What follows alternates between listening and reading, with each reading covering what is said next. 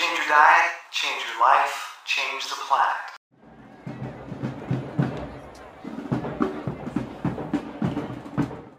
And that's always been my goal, was to be an Olympian. That was my lifelong dream.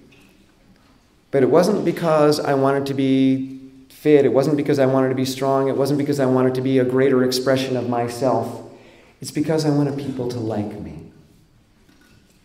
And throughout high school and early in college, before I quit and finally gave up, I wanted people to like me. That was it. That's why I was doing it. I thought if I was an Olympian, if I was a gold medalist, people would like me.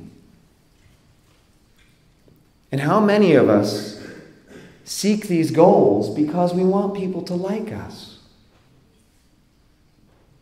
Why are we really doing it? Are we really called to it? Or do we just want someone to look at us and say, wow, you're awesome and I like you? And I'm like,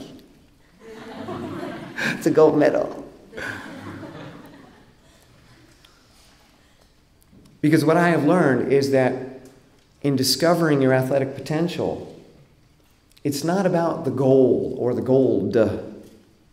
It's about the process. I have 10 gold medals now from U.S. championships. They're in a box.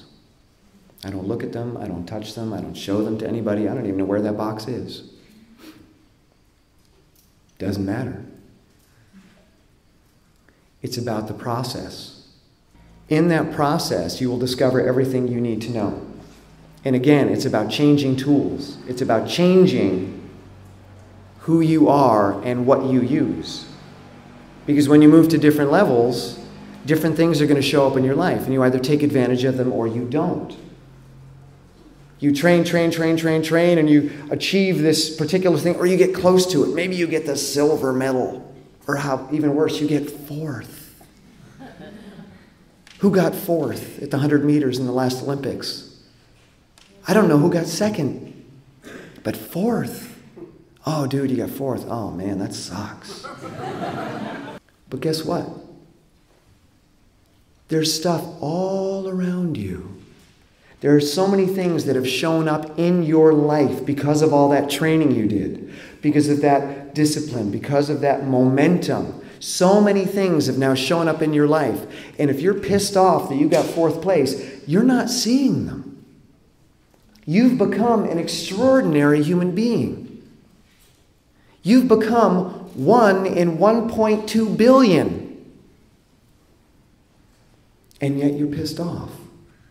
And you're not looking and seeing the extraordinary changes that have happened in you mentally and physically. You're ignoring them. You're invalidating them. You've become exceptional. And you don't even know it. You think it's the result that matters. It's not. It's who you had to become to get that result. It's not about winning. It's not about proving anything. It's not about impressing anyone. It's about having an extraordinary experience. That's what you want, right? It's all that matters. It doesn't matter what anybody else thinks. If you're on fire, who cares?